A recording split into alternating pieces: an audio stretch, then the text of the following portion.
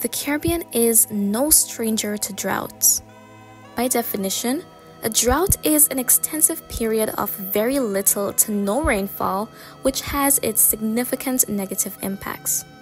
In this video, we'll be zooming in on areas which typically experience drought conditions and how those may be enhanced in the coming months. In addition, mitigation measures will be discussed which may make such conditions a little less intense for you and your loved ones. As usual, we're kickstarting with a fun question. Your question of the video is, which Caribbean island experiences the least rainfall annually? You may not be too solid on your answer immediately, but hints will be in the video and then the answer will be discussed later on, so stay tuned and attentive. Various weather systems contribute to the rainfall activity experienced across the Caribbean basin, such as tropical waves, which are troughs that propagate westward from the African coast. During the late spring and through early autumn is when there is a lot of instability in the atmosphere and when tropical waves usually occur. They induce periods of heavy rain in parts of the Caribbean, and some may even intensify into tropical storms or hurricanes. The Intertropical Convergence Zone also contributes to rainfall in the South Caribbean islands such as Grenada, Trinidad, and Tobago. This zone is where the trade winds of the north and south meet. When they converge, rising air motion allows development of showers and thunderstorms.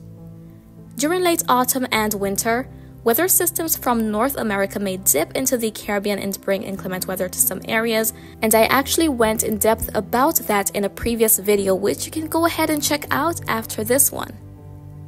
Even though there is a plethora of different phenomena which induce rainfall, there are some parts of the Caribbean which just don't experience much rainfall on an annual basis. That includes parts of the East Caribbean.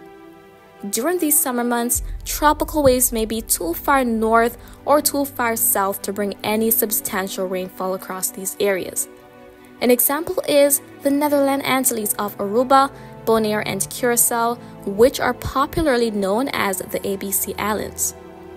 The three islands lie in a dry pocket where rainfall associated with tropical waves usually pass north, and the Intertropical Convergence Zone lies too far south for any substantial rainfall. There are also other islands such as Anguilla, Antigua, and Barbuda, which don't experience much rainfall activity as much of the rain clouds associated with tropical waves pass to the south. Even though other Caribbean islands have their rainy seasons, there are also periods of very little rainfall across much of the basin, which is usually from December to April, when a more stable pattern persists that allows for droughts to happen in many areas. That has a significant negative impact on our daily lives. It is a cultural practice in the Caribbean for many people who live in more rural, hillier areas to utilize the natural water sources found, such as rivers and streams, for domestic and agricultural practices or even recreation. However, reduced rainfall activity over an extensive period of time results in slower velocity of rivers and streams. Areas of stagnant water in the riverbed are breeding grounds for pests such as mosquitoes, and algae may also thrive, making it undesirable for human use, and there may also be an increased risk of diseases. The agricultural sector may suffer significant losses in the dry season. A reduction in irrigation causes plants to wither or produce underdeveloped crops, and the chain reaction continues. To combat losses, farmers may heighten prices of their produce, and that will in turn affect customers as they may be unable to afford said crops. Despite all the cons of the dry season we have just explored, there are some pros. Visitors from countries such as the USA, UK, and Canada may travel to more tropical countries to escape the frigid temperatures in the wintertime. As we established, the dry season of the Caribbean on a whole is December through April, so with reduced weather systems such as tropical storms and hurricanes being a threat, it's the perfect time for tourists to enjoy the SSS, the sea, the sand, and the sun.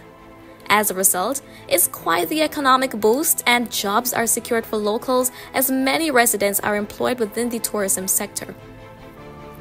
However, We now want to explore mitigation measures that you can take to lessen the magnitude of the impact of droughts on your individual life. These are all methods of water conservation. 1. Instead of taking very long baths, take short showers to reduce water wastage. 2.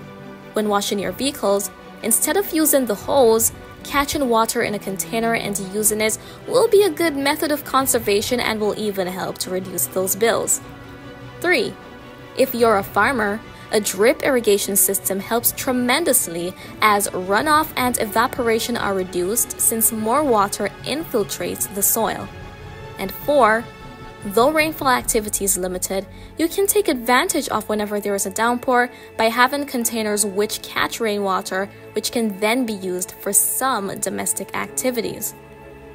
As we head into the winter season and early spring, the Southeast Caribbean is most vulnerable to significant droughts, so it is important to have practices in place that will make the time period more bearable.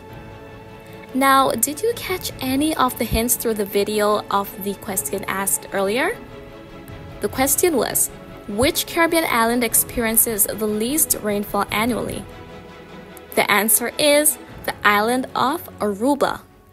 Located at roughly 12.5 degrees north latitude and 6 to 9.9 degrees west longitude is the small island of Aruba.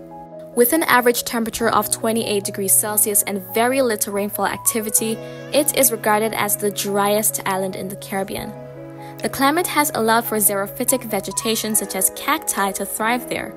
Additionally, it is a great tourist destination with many hotels and beaches which hundreds of thousands of visitors enjoy on an annual basis, contributing to more than 80% of the country's GDP. Thank you so much for tuning into this video, and I trust and hope that you enjoyed it and learned something new. Share your thoughts down in the comments if you desire to do so, and enjoy the rest of your day.